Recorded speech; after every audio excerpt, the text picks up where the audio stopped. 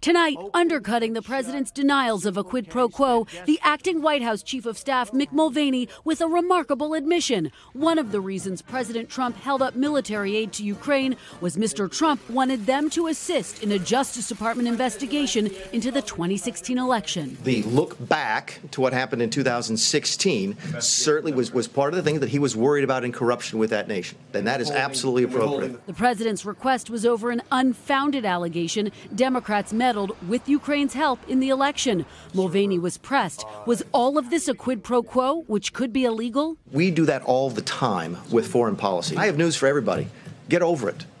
There's going to be political influence in foreign policy. The president has denied there was a quid pro quo during his July phone call with Ukraine's leader. There was no quid pro quo. There was no quid pro quo at all. And today, Mulvaney said the delay in military aid was not related to the president's other request for Ukraine to investigate Joe Biden and his son Hunter. The money held up had absolutely nothing to do with Biden. Still, it's all at the heart of the impeachment inquiry, which brought another dramatic day on Capitol Hill. The ambassador to the European Union, Gordon Sondland, in the hot seat. Why was it important for you to show up here today?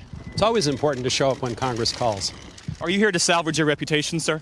I don't have a reputation to salvage. Sondland telling lawmakers behind closed doors President Trump outsourced his foreign policy on Ukraine to his personal attorney, Rudy Giuliani. In his opening remarks, Sondland testifying, "We were disappointed by the president's direction that we involve Mr. Giuliani." Was that a shadow foreign policy? That's a term you're using. That's a pejorative. There's not a shadow policy here. The president is entitled to have whoever he wants to work. But late tonight, after a backlash from some of the president's allies, Mulvaney now saying his comments about Ukraine were misconstrued, even though they were on camera, saying there was absolutely no quid pro quo between Ukrainian military aid and any investigation into the 2016 election. The president defending him. Mick is a good man. I don't know. I have not heard anything about it. Mr. President, I have a lot of confidence.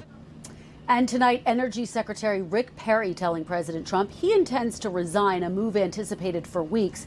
Perry is facing a Friday deadline to comply with a subpoena from House Democrats. Hey, NBC News fans, thanks for checking out our YouTube channel. Subscribe by clicking on that button down here and click on any of the videos over here to watch the latest interviews, show highlights, and digital exclusives. Thanks for watching.